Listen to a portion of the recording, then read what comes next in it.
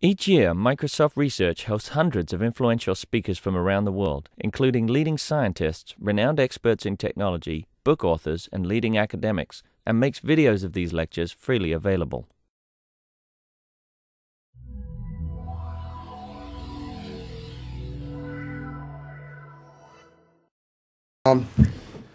Okay, so I guess the one thing is please feel free to interrupt with questions at any time you'd like. And I do want to start this by thanking two people, Tim Peck, who's been collaborating with me for almost 2 years now, and a lot of the work that I'll be talking about here he's been participating in. So thanks, Tim, and looking forward to continuing this, and also Ivan, who's invited me to do this talk, and hopefully we'll have a chance to collaborate as well. I want to acknowledge my students who are generating all the data that we're going to be talking about here today. John, who's working on a navigation experiment. Oscar, who's in the audience here, who is working on a press-to-talk experiment. Jayko, who's a Microsoft research intern this summer, actually, with Tim, and also working on the mapping experiment. And Owen, who did a lot of the video work you'll see here. Alex, who's working on a human-human study that I'm not actually going to have a chance to talk about much, but we're basically learning from human-human interaction, trying to inform our human-computer interactions from that. And then Puneet, summer intern, who's working on one of our next steps, which is creating the UNH obstacle test, which I'll talk about soon. So a short outline. I just want to introduce the topic by talking about ubiquitous computing in cars and what the relationship is, and then basically talk about the studies that we've worked on, and say a couple of words about what's next. So, Ubicomp and cars, the idea of ubiquitous computing, of computers being everywhere, networked, but sort of fading into the background, right? I just did a little quick online search, and Intel certainly thinks that there's something to this, right? This is a thing from their website where they're thinking about the car being at the center of this, entertainment and communications and all these things coming together in the car. Navigation is certainly something that we see a lot in cars, and I did like this picture from the website of one of the major manufacturers. Does it look like the person's driving to you? The left hand there seems to imply that this is a person driving, and as you can probably guess, and you'll also see from our data, this would not be such a good idea, right? Driving and doing pointing at the same time. But anyway, so I like that picture. The Zune, you can buy that with the in-car attachment, and iPhones are everywhere. So certainly, cars are getting into this age of Ubicomp where things are getting into cars, and so how will this progress for cars? And one person who's in this field, Russell Shields, who's the CEO, I believe, of Wygomi, thinks of cars as docking ports, or cars are going to become docking ports, in his opinion. So what is a good docking port? In my opinion, that would be something that provides you with an open interface, so you could, in fact, dock into it. Now, if you're a car manufacturer, this sounds good on the one hand, because as we've seen in the slides before, people are bringing in these brought-in third-party aftermarket devices. And that's sort of a reality they have to deal with. And perhaps there is value to saying, look, my car is an open interface. But then there's the liability issue too, right? So if you're a car manufacturer and someone plugged in their MP3 player and then crashed because they were playing with it, will you get sued? And also there is a profit issue, right? So if someone else is producing the faceplate for the new radio, and you're not the one determining what the size and the shape of it is, then you're not making that extra money. So there are certainly things that drive car manufacturers towards, opening up the car and sort of going into the Ubicomp age, and then there are definitely pressures that are pushing in the opposite direction. Now, having said that, the background we come from is police cars, because as many of you know, we have this effort called Project 54, and I'll talk about that in a second. But police cars, the difference between a police car and my car is that while I might have electronic devices in my car, they're really toys, right? So if I don't have my MP3 player, or even if I don't have my cell phone or navigation device, I can probably drive. People have done this for many years, right, and they were okay. But you're not a police officer if you don't have lights. You're not a police officer if you don't have a radio. You're not a police officer really now, even if you don't have a computer that you can run license plates on. That just is part of policing. So if you're a police officer, there are things that you have to have, these electronic devices. And so in a very real sense, police cars are the vanguard of Ubiquitous cars because they actually both have these devices and really need them and want to use them on a daily basis. You know, it's easy enough for us to say, look, just don't use your cell phone. It's prohibited, and you know, Ubiquitous problem solved. But for police, this is not a way to go. So I think that if you're going to do research in this area, in fact, working with police is a very nice place to be. So for some of you, a reminder, for perhaps others, a quick introduction to this Project 54 system. Basically, lots of devices, as I just said. We provide a way to integrate them into a single system and provide a single user interface which has a voice modality, so you can issue voice commands to turn lights on, to run license plates, and these sorts of things. And there's also an LCD touchscreen, as well as the original user interfaces. So if you're resistant to technology, or for that matter, if your computer crashes, you still have the fallback of everything works the way it used to work 50 years ago. But ideally, you can actually take advantage of the new technology as well. Okay, so hopefully this sets the stage for some of the studies that we've done. There are two problems that the studies that I'm going to talk about address. And the first one is that there's no clear, we don't quite know how in-car devices affect driving performance. So there are obviously people working on this, but you know, there's no formulaic way to figure out if you put a device into a car, how will that affect driving performance? And then the other question is, related, is how does driving performance and your likelihood of getting into a crash, how are those related? Just because you're not driving as well does not necessarily mean you're going to get into an accident. Primarily, so far, we've been interested in the first question, really, which is how do in-car devices, the various in-car devices, affect driving performance? And that's what I'm going to concentrate on today. Our goals are twofold. One, we'd love to have an evaluation tool. So it would be really nice if we could evaluate these in-car devices and say, well, this is how they affect driving, and this is a safe device, and this is not a safe device, or this is a safe user interaction design, and this is not. And then we would like to propose ways to reduce potential distractions. We know that there are distractions. We can identify them, hopefully, with the evaluation tool, and hopefully we can propose ways to reduce them. Our major hypotheses in all the studies and in this work are that what affects driving performance are things such as the user interface characteristics. For example, for a speech user interface, this could be the speech recognition accuracy. Do you have a press to talk button or not, and so forth. What we would call road conditions, you know, are you driving at night or day? Are you driving in the city or a highway, curves? No.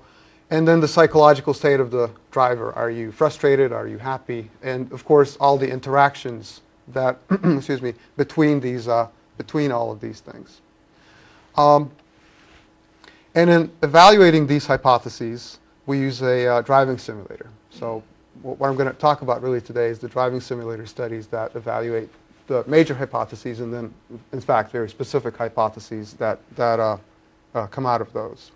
So the driving simulator looks something like this. And in fact, there's a link up there if you want to get more about this. There's a video and a little explanation about what the driving simulator does. But in short, this is a driving simulator with a 180-degree view in the front.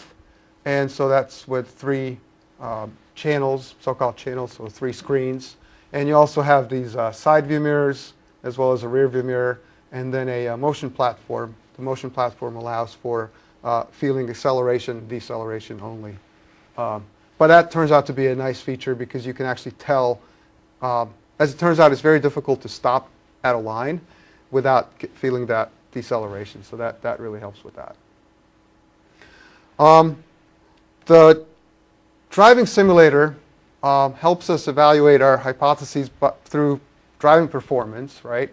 And what constitutes driving performance? Well, primarily, we've looked at the variance of things like lane position, steering wheel angle, velocity, and a distance if you're following a car. So, you know, what position you are in the lane exactly doesn't really matter as long as you're in the lane. So are you at 0 centimeters or are you at plus 10 centimeters? It doesn't matter. What does matter, though, is if you're weaving in and out or if you're changing that position a lot. So basically the variance. Similarly, you know, the steering wheel angle, the mean is probably going to be 0, otherwise you're going to be in a ditch, right?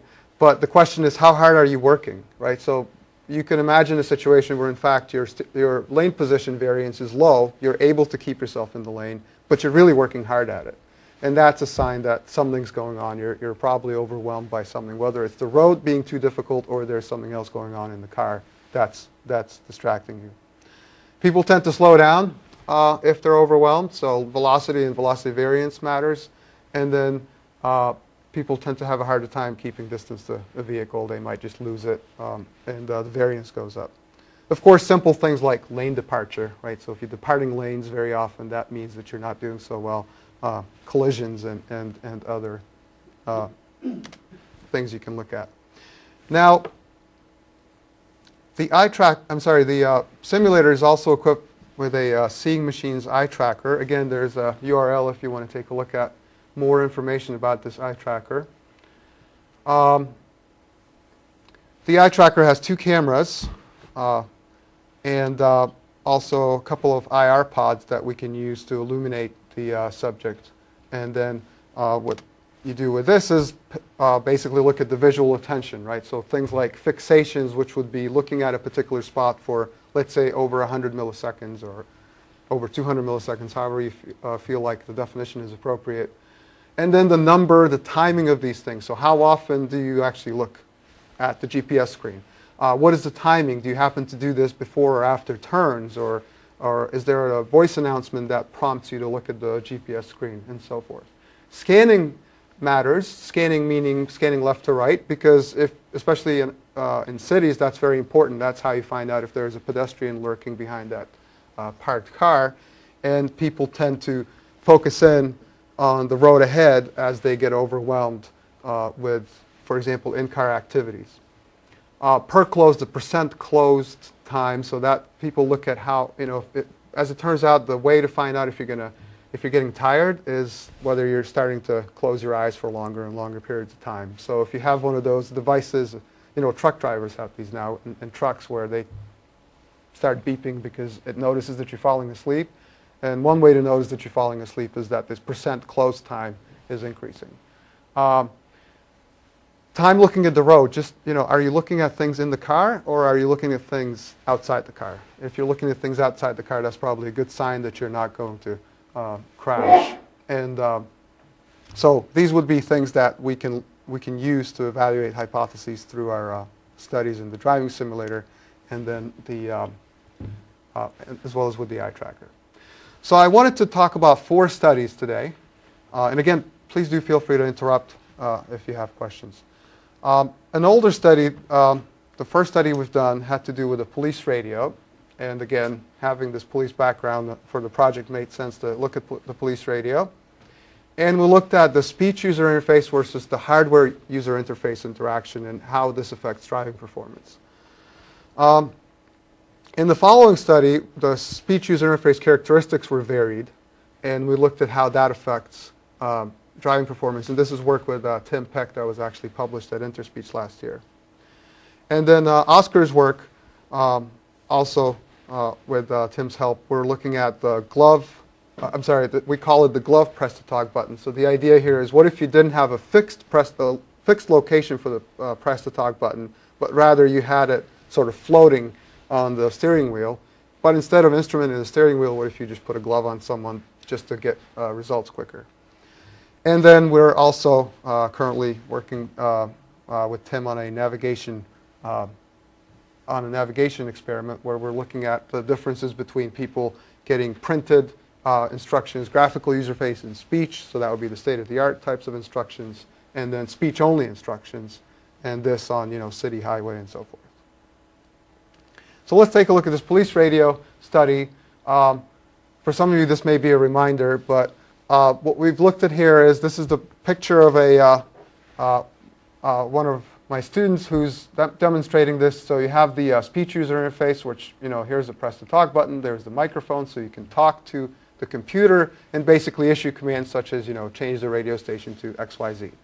Or you can do that by operating tiny buttons and looking at a tiny screen on a commercial police radio, which sits in, in fact, this particular radio is in all of the New Hampshire police cruisers from, maybe 1,500 of them between the state and local police cruisers.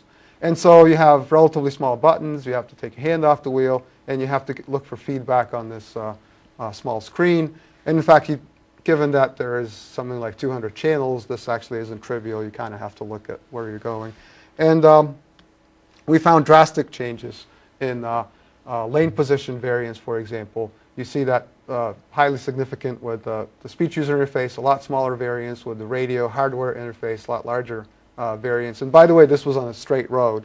There were no curves. People were just driving on a straight road, and they had a harder time keeping their lane. And then even more significant and even more dramatic difference in the steering wheel angle variance, where the hardware interaction showed huge variance compared to the speech user interface variance.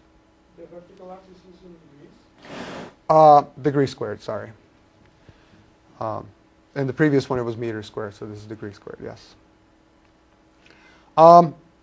So having realized that, having gone through past this, we wanted to get a little more information about how do speech user interface characteristics actually, and which speech user interface characteristics affect your driving performance. So we've designed another experiment in which we had a sort of similar task where you were supposed to interact with a police radio, but we actually took the police radio away. We made this a Wizard of Oz experiment, basically, and we looked at speech control only.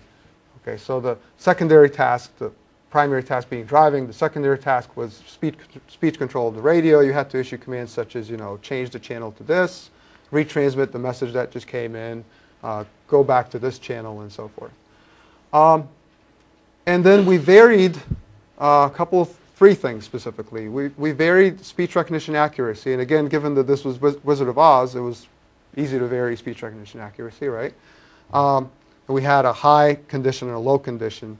And then we varied whether you had to use a press-to-talk button. So in one case, you had to push down, hold, and then release a fixed press-to-talk button, which in fact in this case was in the center console. And then the other option was that you had ambient recognition, so you did not need to be using a press-to-talk button. And finally, we looked at the dialogue repair strategy. That is to say, when the computer did not understand what you said, it either misunderstood, that is, it executed the wrong command, or it just said, I didn't understand, please repeat. Yes? The accuracy, how high was high and how low was low? So 88% was high and 44% was low. So it was truly low. We wanted to have extremes for this first study. And that's a good question. Of course, you would want to have more graded result at some point, presumably, but people drove a scenario which looked like, the map looked like this. So basically it was a curvy road. And you want to have a curvy road so that people actually have to struggle a little bit at driving, right? Straight driving is obviously a lot easier than having some sort of curves in your driving scenario. And then what happened was that you see that we basically varied the accuracy from 89 to 44, and then with or without press-to-talk, and then particular parts of the road, they had to do one or the other. And so this is about 1 kilometer. So this is a reasonably long scenario. And yes? In which direction? Excuse me? In which direction they drive? Clockwise or counterclockwise? Clockwise. So this was the starting point. So they headed up, and then there was a little bit of a warm-up here. In fact, I'm not telling you the complete story. So there was training, obviously, that went on. Sure, but this means that the second half of the route is practically nothing.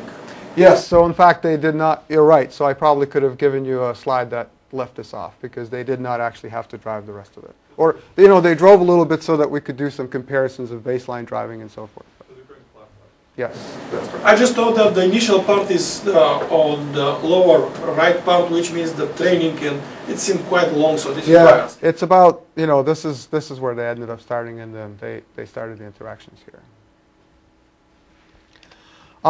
So again, or what we found here were really two important results. One is that the recognition accuracy does influence your driving performance, specifically steering wheel angle variance was higher for low recognition accuracy. So for low recognition accuracy, you ended up with a higher average steering wheel variance than for high recognition. And then the second result was that if you had low accuracy, then using the press to talk button also influenced your driving performance, specifically the lane position. And you see that on the x-axis you have the press to talk, so you didn't have to use it in the ambient recognition condition, and yes, you did have to use it. And there, the variance of the lane position was higher. So this we thought was important results, right? So if you're going to put a speech recognizer in a car, you better make it work well enough, for one thing, and then be careful because if it starts not working so well, then the press to talk button might become a problem. And honestly, it just kind of gives you an inkling that the press to talk button, there might be something there, right? So this may actually be worth some further study. Just so I'm clear on this, so this is only for the low accuracy condition. That's right. Here. Yeah. So the idea is that if you're in low accuracy and you've got press to talk, you're getting a higher variance. Yeah. Yeah. Okay. Right. And so you can think about this. Why would this be the case? So presumably, and that's another hypothesis that kind of came out of this, is you're probably frustrated, and perhaps you're taking it out on the press to talk. Yeah. And the press to talk was on the wheel or on the? Yes, it was on the wheel. Correct. In this case, we moved it onto the wheel. Yeah. So who are the drivers? Are those policemen or? These are not policemen. These are subjects that we recruited from the community, and it's mostly. Oh, so it's diverse. It's diverse, yes. It's I don't have the statistics off the top of my head, but it was on the order of 10 drivers, and they were from UNH, some students, some staff. Yeah. If you needed some related work, there's a kids show called Mythbusters, where they actually did a comparison. They didn't have the speech or the push to talk, but they compared driving with cell phones versus alcohol. Mm-hmm. And I've forgotten what the result was, but you might consider alcohol as another baseline condition. Yeah. Well, I'm sure that we'll find students who are going to be willing to. See, UNH is a dry campus, so we'll have to get special permission to do these sorts of stuff. But I mean, if that's what it takes to do science, right? Then. Okay, so motivated by this result that the press to talk button does have an influence on driving performance, we wanted to drill a little deeper, and this is an ongoing study that Oscar is working on. In which, again, we had the same task of, drive on the same route, do the same business of controlling this police radio. It's a Wizard of Oz again. But now let's review this same speech recognition accuracy high and low, but also let's take a look at what the activation sequence is for the press to talk button. So is it push, hold while you're talking, and then release, or is it push and release, and then speak and let the end pointing be done automatically, or no push, which thanks to Ed Cottrell, we realized is how we really designed our experiment. But and then, well, and so let me just say that, in fact, if you look at the last line here, right, if you start out with this, so push to talk button, do you have no push to talk button? There's ambient recognition, or you have a fixed push to talk button, which is fixed on the steering wheel, or you have this glove, which allows you to here's the picture of the glove. So it's basically a glove with a couple of sensors in the thumb and in the index finger, and those are basically the switches, the press to talk switches. So this sort of instead of instrumenting the steering wheel, which is harder, right now you have basically the ability to push any point on the steering wheel and get the push-to-talk button. So back to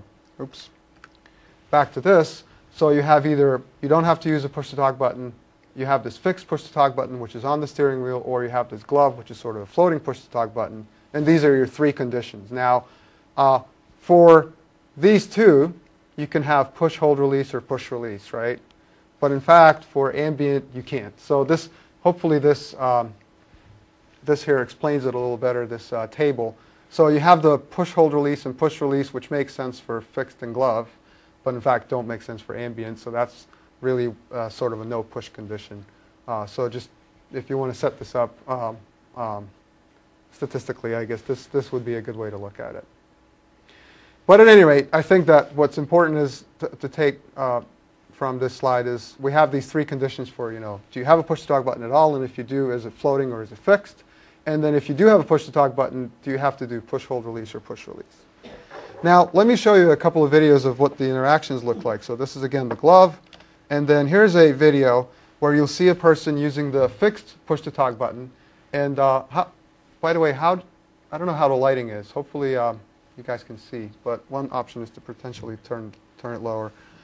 But they tend not to like to because. Okay, well let's see how it works out. Let's see how it works out. Okay.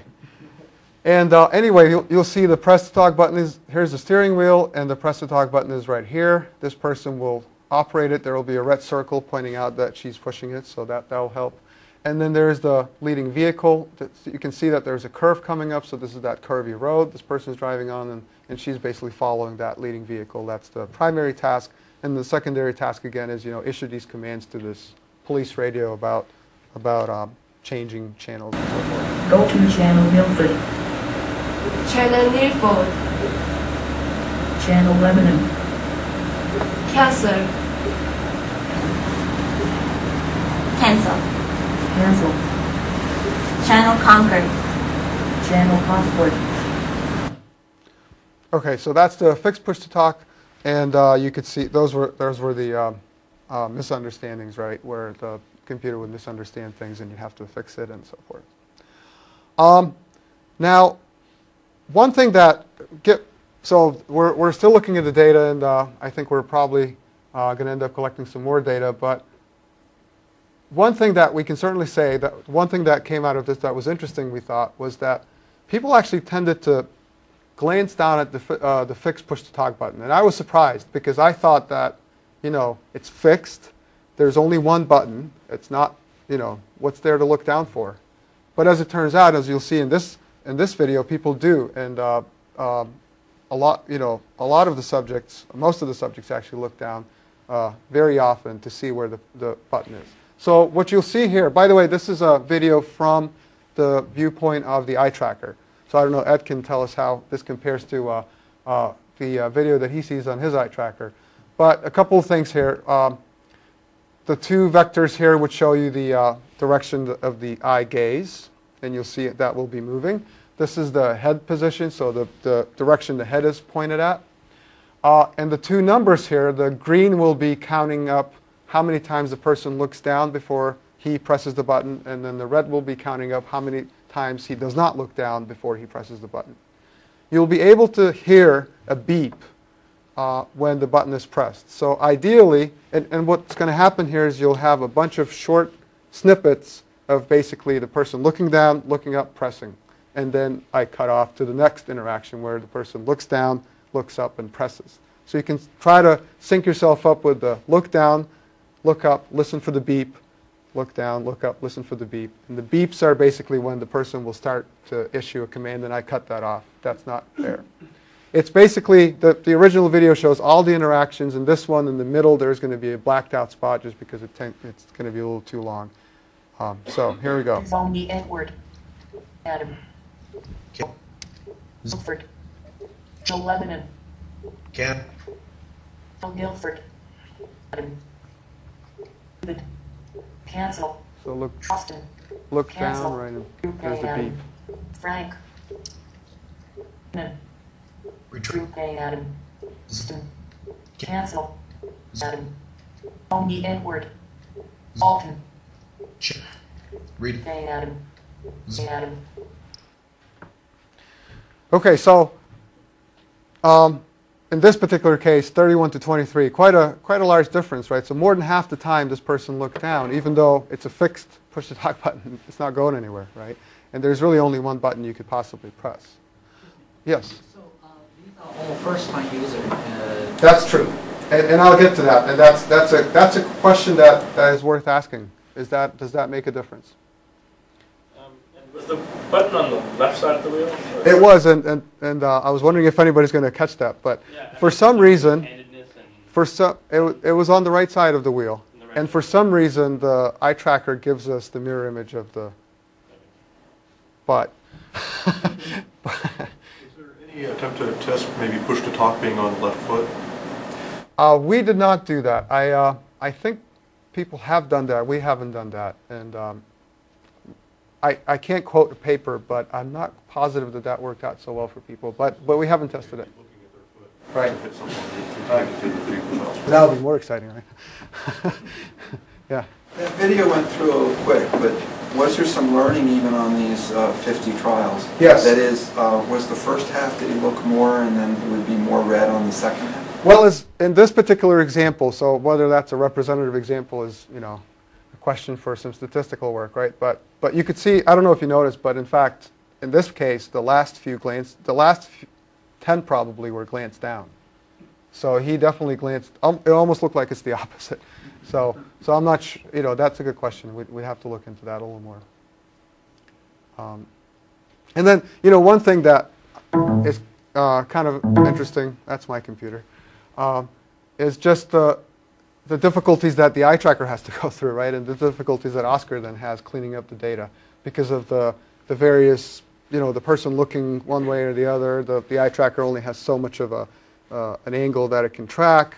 And then this last shot here is interesting to see the hand right in front of the camera, which then, if you put it right in front of the illumination, that kind of messes up the contrast and so forth. So just interesting things that that go on. Now, let me show you what the glove interaction looks like. So again, Go to channel Northfield.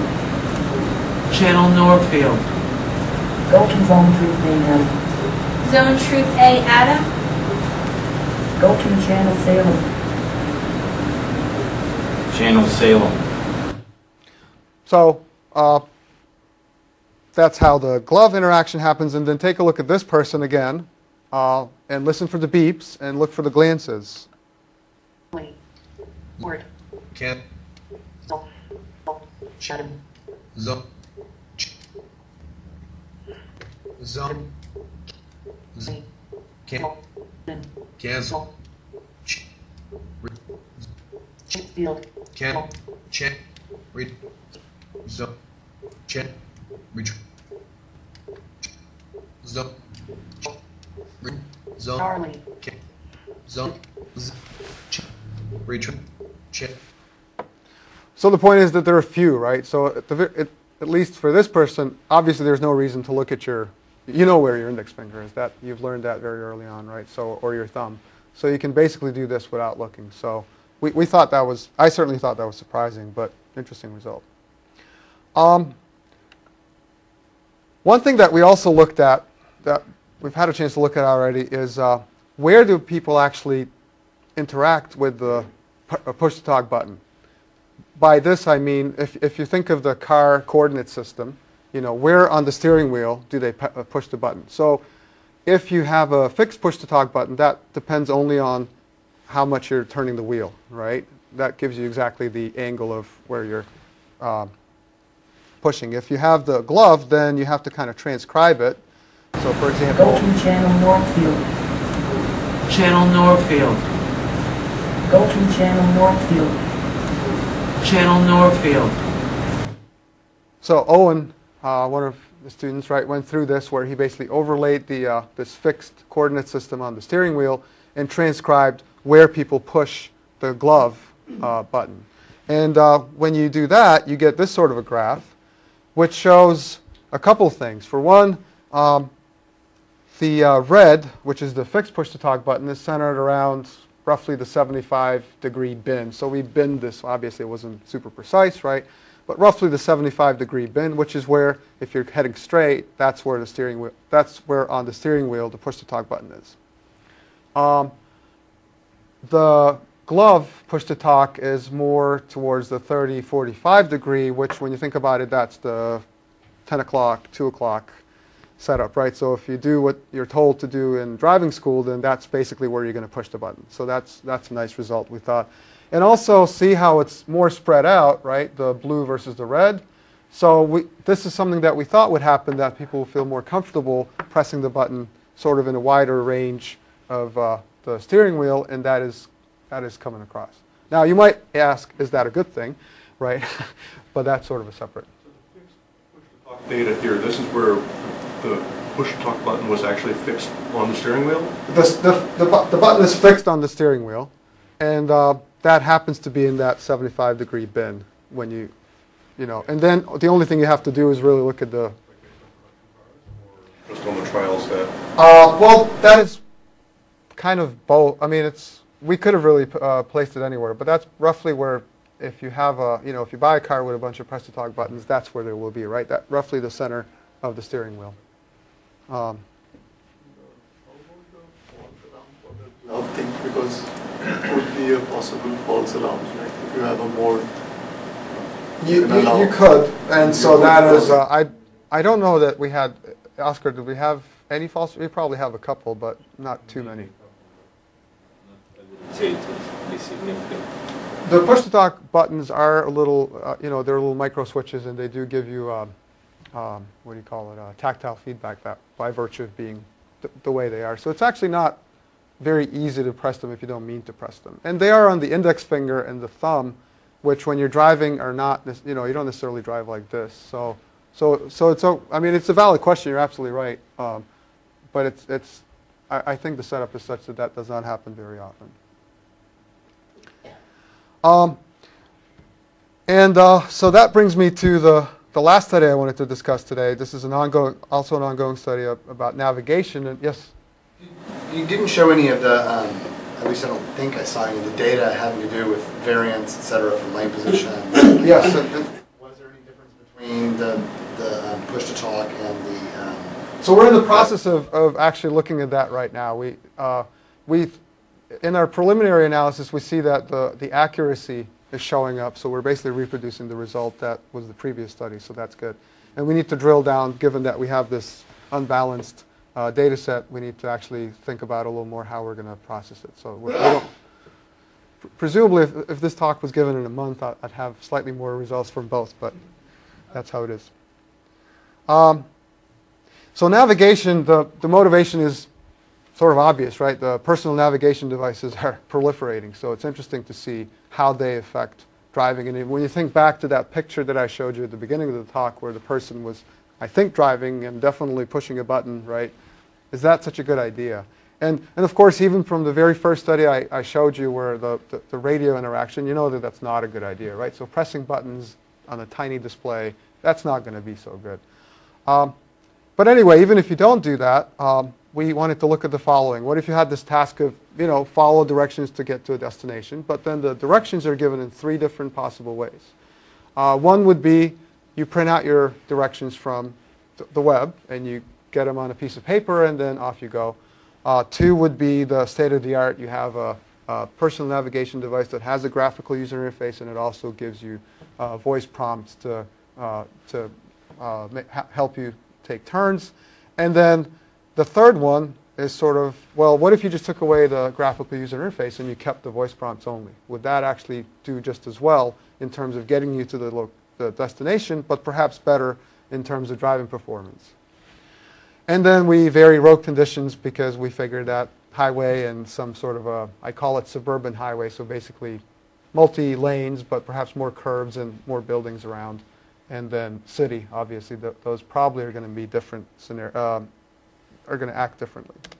So the cabin setup looks something like this. Here's our personal navigation device GUI. So somewhere where you'd probably put one if you rented a car, right, and you had a beanbag to put it on your dashboard. And then we also have a video camera, and you'll see some video from this angle of what goes on in the car. So the map, the city part of the map looks something like this. And something to notice here is that we have some short segments, we have a longer segment, and some sort of a middle length segment, right?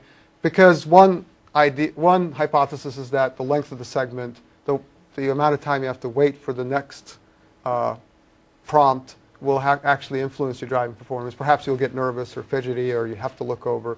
And then one thing we're also interested in, well, how many times do you actually look over at the GPS screen just to look, to see where you are, right? And the argument would be, you probably shouldn't look if you don't have to, right? Because looking at the GPS screen is probably not the best idea. And then this is the highway, the straight segment here, the highway, and then what I called earlier this urban highway or something like that. So there are curves here basically, and also there's some more built up, it's a more built up area.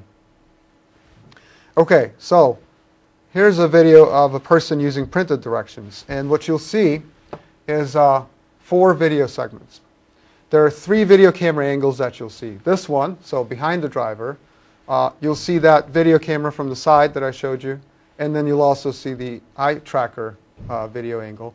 And at the end, you'll see a segment created in MATLAB, which will just show you what happened with the lane position. And you'll see in this particular case that this person will deviate from the lane that he's in. You see that right now he's on the highway, he's in this particular lane, printed directions are right here. He'll pick them up, and as he picks them up, he'll start moving into the next lane. And you'll see that on that last segment as well.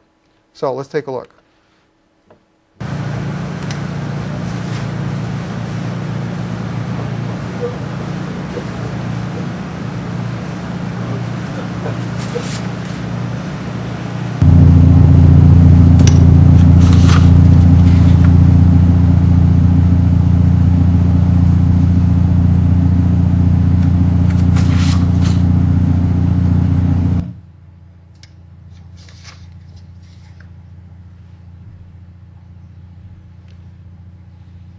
I see the glance is interesting.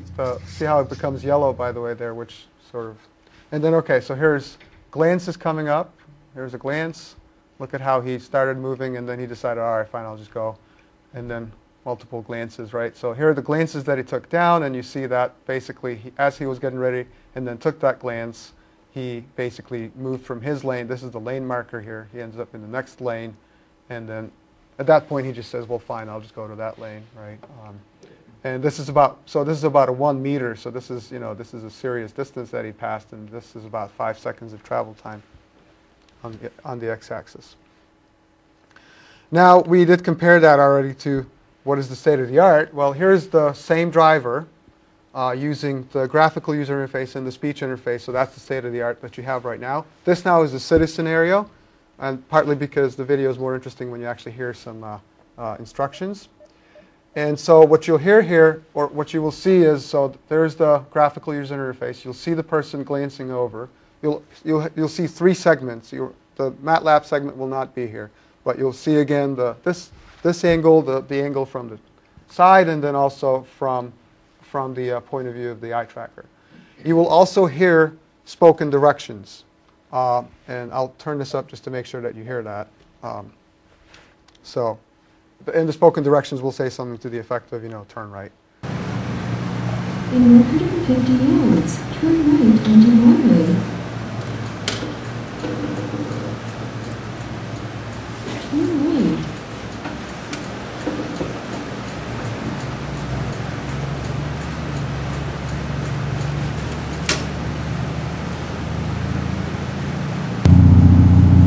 In 150 yards, turn right onto Broadway. You see those glances? Turn right.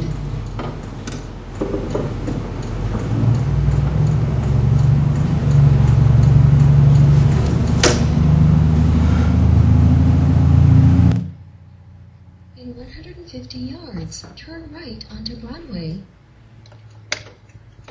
You see the glances, in this case to the left because it's mirror image.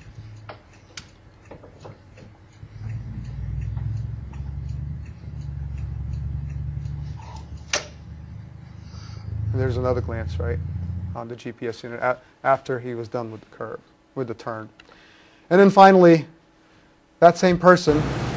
In 75 yards, turn right onto 5th Avenue. This is only speech.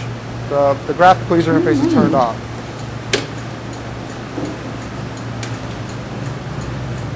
Notice that there are no glances anymore, right? So he hears the instructions and follows them, and basically looks at the road. In 75 yards, turn right onto 5th Avenue. Turn right.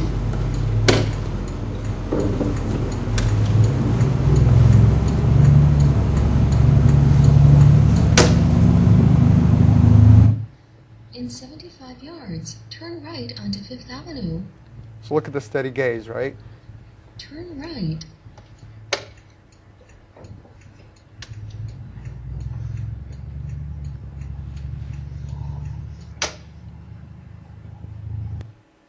So while we're still actually in the middle of collecting data, the data that I've seen show clearly, as you'd expect, that when you have a piece of paper in your hand, your variance of your steering wheel angle and your lane position is visible by the naked eye from zoomed out on the map. And just this, right, gives us a good indication that there will be some interesting data as far as the glances are concerned. So we're looking forward to the data collection being completed. Yes, and I have a slide. Yeah. So a quick overview of what we've learned. Certainly, low speech recognition accuracy is a problem. If you're going to put and of course, it may not be that big of a problem because people will not use your system, but if they decide to use it, they will have issues with their driving performance. Press to talk button is an issue. So the design of the press to talk button, where you put it, what kind of interaction it is, you should pay attention to. And then, the question about training. So this business of glancing down. So one question is, would this person have done this week after week after week? So if we bring back the same subject over and over and over, are they going to stop doing it or no? And I'm not sure that they will, because in fact there is no training going on. No one is telling this person, look, don't look down, right? So perhaps they'll figure it out, but there is really no feedback that says, you really shouldn't do this. So I'm wondering if in certain situations, bad habits that are formed at the beginning of the user interaction, being figured out by the user, are going to stay, because what exactly is the training that we give our users, and what exactly is the training that they're willing to accept? So we might have to really design for this and think about this ahead of time, because I'm really of the opinion that the bad habits that they develop early on, unless they crash and then they're told, hey, by the way, that was because you were glancing down, what exactly is the feedback that makes them stop? I'm kind of curious as to whether we could train the users by simply having nothing interesting to look at when they look down. Right. Right. Say they look down, blank screen, okay. Right. Maybe eventually they'll stop looking because they're not finding anything there. And hopefully the navigation experiment where they actually had this third condition of the speech only, my guess is that that's going to be one of the results. So from the other hand, there is nothing interesting in the push to talk button, but that guy still was looking at that direction over and over and over each time before to press. It's the same, nothing changes. Yeah. And what I'm worried about is what is the training that tells him don't do this? I don't think that there's anything, right? So unless he has some self-feedback of, oh boy, I just almost ran something over because I wasn't looking. So one possibility might be that people actually believe what they see more than what they hear more. So maybe if they gain more confidence that this system is actually really doing a good job, maybe they You're right. feel more So comfortable. You're absolutely right. It's an open question. I don't have an answer. Anything. I mean, there's something to see, as this gentleman has mentioned, they want to see it. Yeah, so. Sure. So intelligibility, too, is also, they don't hear what was said. They're not sure the visual confirmation. Right. That's why we use voice prompts. Voice prompts. And not symptom. Right. Yeah, in this case, the video may not have sounded great, but in fact in the car that was pretty clear. So I don't think that, yeah. A comparable question may be whether or not they look down when they're pressing their cruise control buttons as well. Right. Because that's a completely driving, I don't know how people use their cruise control generally, but accelerator and resume and decelerator right there. And they look down on all those as well, or if PTT somehow But special. college kids don't have any experience. And also, I'm sorry, but that's actually an even, well, the difference is that there are a lot of buttons there, or a lot, more than one anyway. So that might give you more of a reason. And also, I wonder how often you use it. There's something to tactile feedback, or just people make buttons that are of different shape and feels, so that might help. Yeah, John. How are your subjects motivated to do a good job driving? The stakes are actually pretty low here. You're right, and that's certainly something that we don't actually, in these designs, we actually don't have a reward for particularly a job well done. But I mean, what we do ask them to do is, drive as you normally would. And it seems to me, and Oscar can correct me if I'm wrong, but I think that people are pretty excited to be there. They're not unhappy, and they're getting paid reasonably well. I think it's $20 an hour. Get $5 more. Okay, so I'm wrong. So in your experiment, oh, that's right. But so in your experiment, we said that for in what case? They would get $15 if they complete the test, and $5 more if they do right. I mean, if they try to drive like reasonably well. Is there any option to introduce traffic into those simulations? There is traffic, and you may not have noticed it, but there is ambient traffic, and you can actually control individual cars and make them do things that cut you off or turn or whatnot. Yeah. Yeah. So a related question to that is thinking about other kinds of metrics of performance that you might use besides just volume variance. And I know one thing that Darius Salvucci has used is following position. Yeah. So in a task where it's basically just sort of your position to the car in front of you and acceleration. Yeah. So we do have distance to cars. However, actually, Tim was suggesting a similar metric, which would be, the 2-second rule. So are you tailgating too close? Sure. I mean, I'm just thinking generally. I'm looking at that speed variability. Yeah, we have that number, so we it would just be a nice thing to look at. I think. It seems like the more you have there. I mean, some of those differences were real. I mean, you have to see them, but it's nice when you have a lot of forcing each other. Yeah. It seemed like some of the conditions you've seen lots of glances. It felt like there was a lot of stress in the video, and I wonder if you could actually measure that on the subject. Yes. Well, so you can't really measure stress, but one thing you can measure is skin conductance, for example. And actually, one of my slides talks about that. We think that one reason that you may be doing poorly is some sort of frustration or stress, and if you know that you're inducing it, then you can, when you measure a change in the skin conductance, you can argue that that's related, and that's a measure, an effect of it. In fact, that's what we were planning to do before Jacob decided, before I brought him here. So the next set of experiments, we're teasing apart what frustration. That frustration caused by, different types of frustration measured physiologically, depending on frustration, if it's caused by not being able to fulfill the task, or if it's caused by some property of the speech interface, and trying to tease that apart as well. Yeah. For the navigation study, if you were designing the speech versus the speech plus screen interfaces, do you think the speech might be different between the two? Like if it was only speech, you might say different things? Yeah, and you're absolutely right. So, I mean, one thing is, ideally, you'd have, or probably you might be better off with landmarks, right? Right now, what we're doing is sort of trying to get a baseline, right? I think that's fair to say of, what happens if you don't really change anything but move the GUI away. However, what we're hoping to learn both from the GUI plus speech as well as the speech only is, well, how do people react? For example, what happens with the glances?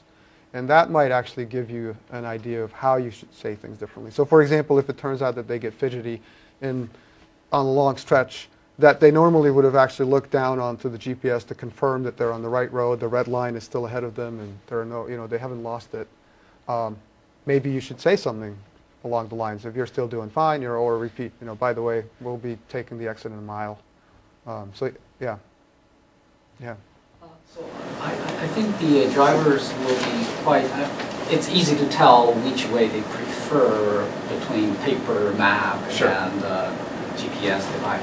Have you asked them the question, say, hey, do you really prefer a ULS touchless speech instruction versus there's some UI there? Yeah, we are asking the question of, how do they like it and are they happy with it?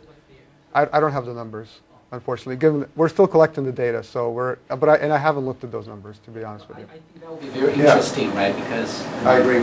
They may not like. They may really like the visual feedback. So that's. But then again, that goes back to John's question. So there might be things that you could do differently in the speech that will reassure them. And when I was driving, sometimes I get frustrated using the GPS because once they say it, they won't let me say it. What did you say? Right. This kind of interaction may actually bring the user's confidence or easier, Yeah. You trust in the system. Yeah. One thing against this only speech interaction is that suppose I'm listening to music, I'd like a visual thing. Yeah. So I'd rather, I may even switch off the TTS and just use the GPS. Sure. So what is it like? Will the music shut off every time it's only speech only? Maybe you should. Yeah, and that's a good question. On the other hand, I think one argument about the visual display is that it's really not that safe, right? I mean, looking away from the road is probably not advisable, especially, I mean, when do you actually look at navigation devices? When you're actually lost, right? Or when you're in a new place. So you, in fact, need the information. It's unlikely, at least I can't do a quick glance. I like to travel with my wife, and she looks at it. That's the safest setup that we have. Confusion when you look at it. Right? Yeah, exactly. Well, I know because there's a delay, right? The GPS is slightly delayed, and I know I've missed turns many times because of that. Because is it really now? Oh, no. The trend in the navigation displays are for higher and higher resolution and more detailed graphics and more information, kind of away from what we used to have with the low-res displays where it says, big arrow turning right, which was, much easier to glance at and interpret what that meant. And which is the sense of information you actually need. We have the 3D buildings, and we have perspective rendering, and we have shadows and drop shadows here, and you can see the angle of the sun and whether it's raining over there. Have you guys sat in a Prius? The Toyota Prius? Yeah. Well, so what's with that display? They have this display that shows you, when you start braking, then the energy goes from the wheels into the the battery, and then when you step on the accelerator, it reverses. How does this matter, and how is this safe? It is impressive, but boy, it just doesn't seem safe at all because people look at it and then they tell you, look. It's fun to look at from the passengers. That's right, but it's not turned that way. I own one of those cars, and I got one of the first in this country, and you learn to ignore that display. Yeah. Because it's so competitive. I mean, what it's basically doing is teaching you how to drive. Because, whenever you are heavy on any change, then you lose gas mileage, and it teaches you that number. Right. And then once you learn how to drive that way, then it doesn't matter much. Yeah. So now that we've seen these experiments in some detail, can you give a little bit more information about the human-to-human experiments that you guys are talking about? Sure, I can tell you about them. I don't have the slide here for that, but in the human-human interactions, basically we're trying to find out. In the latest study we've run, is we looked at a task that's similar to the map task, which is there is a driver and there's a dispatcher, and the dispatcher is trying to get you from point A to point B, and the problem is that the dispatcher's map and reality don't match. So the dispatcher is telling you to take a right, but there's no right turn. And the reason to do this is so that there will be an ongoing conversation.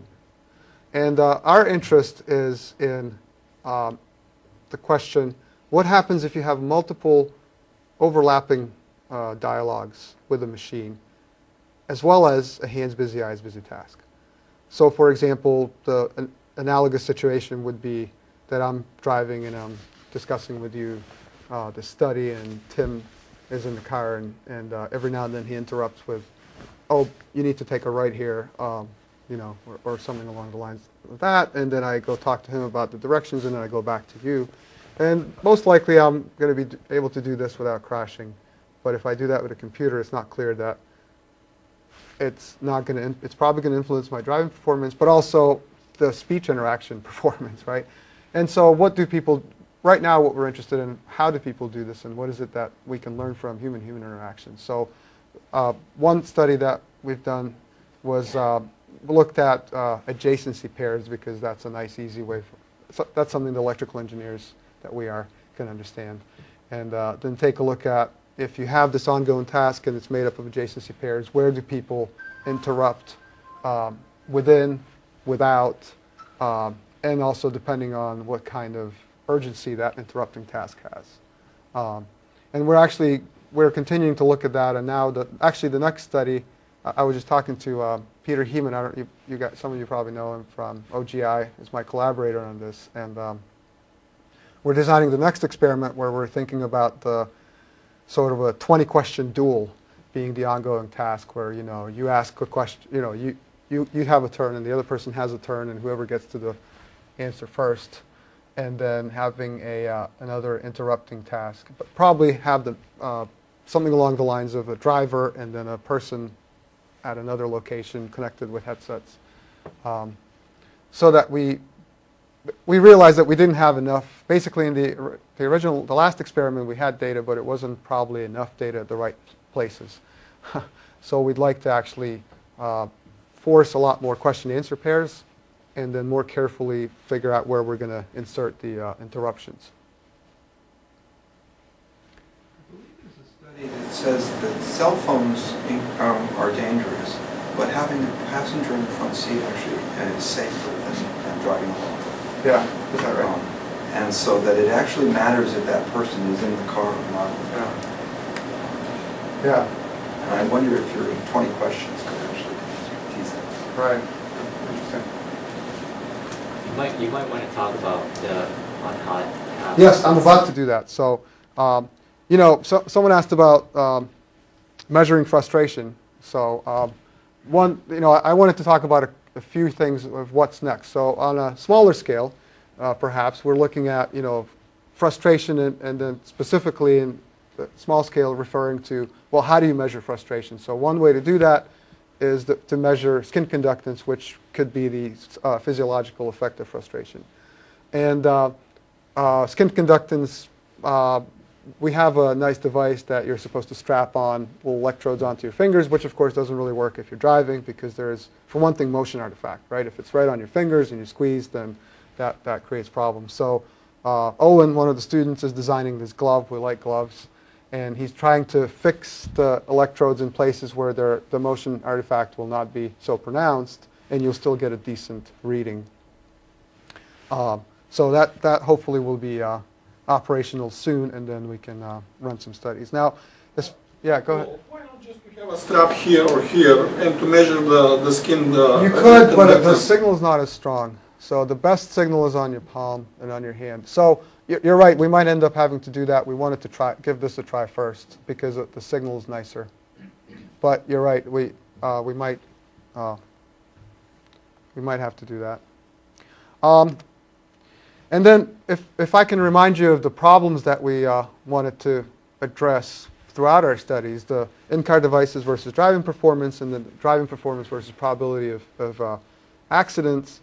And what Tim and I have been discussing now for a while, and we're hoping to reach, is this UNH, Tim graciously gave up the naming rights here, obstacle test, right? So how about if you could design an obstacle test that if you're driving, you can, and not being distracted, you can get through. So things like you're driving in the city and people are, pulling out in front of you, or pedestrians jumping out, or a car braking in front of you, and you can handle this fine because you're not distracted, and it happens such that it gives you enough time if you drive in a reasonable way. But then what happens if you put a device in there? Does that distract you enough that basically you cannot now pass this on-hot test? And if that's the case, perhaps this is a good way to then measure the impact of these devices and even to create it as a quantitative test of should you put this thing in the car or no. So this is certainly a large goal that we have set out for ourselves. And then tied to this, this is the simulator-based world. Now, to remind you, we have this Project 54 system, which is deployed in roughly 1,000 police cruisers in New Hampshire and maybe a couple hundred around the country. So what you could do is actually tie this unhot test to some law enforcement vehicles as well and get the unhot test to tell you, will this thing work well? And then tie that to some perhaps naturalistic studies, right, that go on in a police cruiser. And we've actually had a pilot completed recently where we looked at how do police officers use the Project 54 system, meaning do they use the speech interface, do they use the graphical interface, or do they use the original hardware interface? And let me see if I can, yeah. So in this slide, just to remind you, so you have the speech interface, press to talk, and microphone, you have the graphical user interface, and you also have in the center console the original hardware interfaces. So if you don't want to use whichever, or perhaps you're really used to flipping the light switch on, that's the fastest way to do it. Or as it turns out, the radar actually has a remote, and that's the fastest way to catch someone because you really have to do it quickly. Cars fly by at 80 miles an hour. You can't, if you issue a speech command that says lock, meaning lock the speed, by the time it gets recognized, the car's gone. So speech is just not a realistic scenario here. So in this slide, or in this slide here, you see this is what people would see on the graphical user interface, and you have an overlay here, sort of a heat map of, well, how many times did a particular speech command get issued? So dark blue would say yes, often, and lighter blue, less often. So some of the, basically we can collect this type of data. So how do people use things in the car? So we think that between the unhot giving us a nice way to predict what's going to happen, and then perhaps informing that, the design of this unhot test from some of the naturalistic data that we can collect in really a large deployed base that we have a good relationship with, we think that we have something that could be interesting. Now I said law enforcement here, but I do want to point out that from the point of view of things getting into cars, devices getting into cars, law enforcement is the vanguard because they really use it on a daily basis and they really need it on a daily basis. So this is a nice place to it's a nice place to study. Yes? Are the physical button presses and all that stuff also instrumented and logged? We can log them. They're instrumented by software. So we basically, given that everything is synced up, we know that someone actually pressed a button and we can tell. So which is really important because that's a key. I doubt that they sometimes use the graphical user interface, but my guess is they'll flip switches and then they'll talk. I just think it would be really fun to sort of map out, all the commands that are used, and as well as the actual interactions, and sort of see where's the balance, how does it flip over, which are the class of things that are always touched. And that's exactly what we're hoping to. In fact, the pilot was run, I think, last summer, and now we're gearing up to basically deploy this in probably 20-ish cruisers. And we have a nice statewide setup where we can wirelessly get the data back, so I think that the data should start flowing sometime soon. So a quick set of acknowledgments. The NSF for funding us, as well as the US DOJ, where the majority of funding comes from. Microsoft Research for multiple things, certainly Tim's collaboration. Also Jaco, one of my grad students, is a Microsoft intern, so that's very much appreciated. And also the in-kind contribution of software, which we're receiving to compensate our subjects in the navigation study. And Tell Me, who provided the voice talent recordings for the navigation study, the turn directions. So with that, I'm going to plug my blog. I run this EC Blogger blog where Oscar is one of the main contributors. And we have, stories that are relevant to this particular type of research, as well as other stories. So if you ever feel like checking it out, please do. Then let's thank him before the interesting. Thank you.